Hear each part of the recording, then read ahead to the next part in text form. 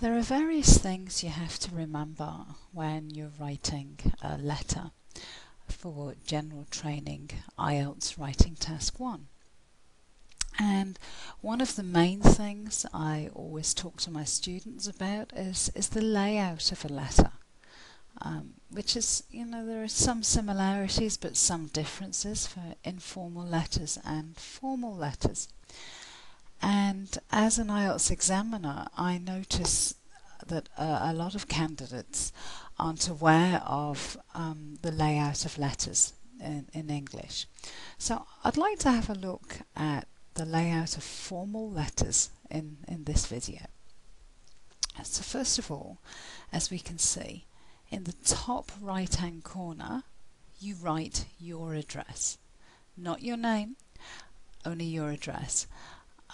Because I know in some cultures you also write your name and you get confused in English, but in English only your address. And it's on separate lines in the top right hand corner. We then come down over onto the left, and on the left you write the name and address of the person you are writing to. Quite interesting that we also write the name here. And then over on the right we've got the date. Now of course in your actual IELTS Writing Task 1 you won't be required to write your address and the name and address of the recipient and the date, because the instructions usually say begin your letter dear. So this is for your general knowledge for when you're writing formal letters in English, but you won't actually need this part for the IELTS test. Okay, so after the address and the date, we actually get onto the greeting. And the greeting is always dear and the name.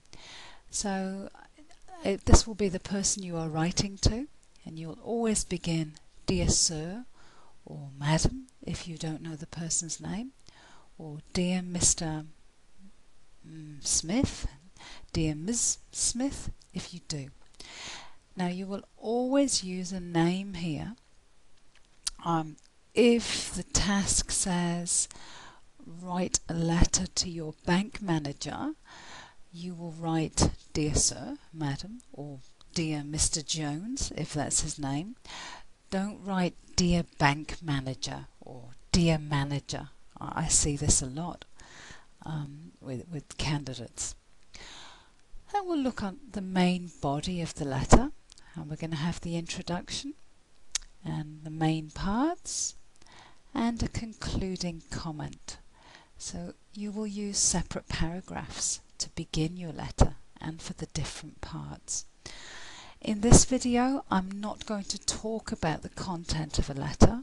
I'll do that in a later video, sort of phrases for the introduction and the conclusion. Today I just want to look at the layout.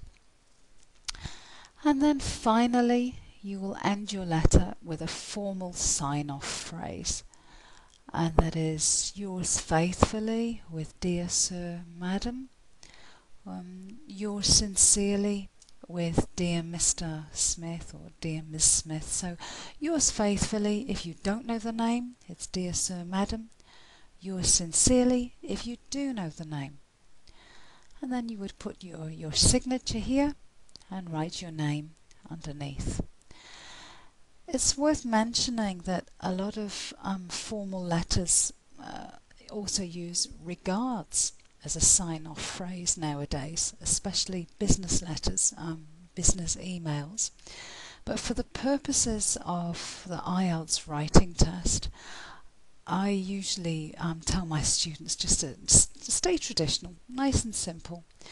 Yours faithfully, dear sir, madam. Yours sincerely, dear Mr. Smith, dear Ms. Smith. Stick traditional, you can't go wrong. Okay, good luck in your test, and I hope to see you again in my next video.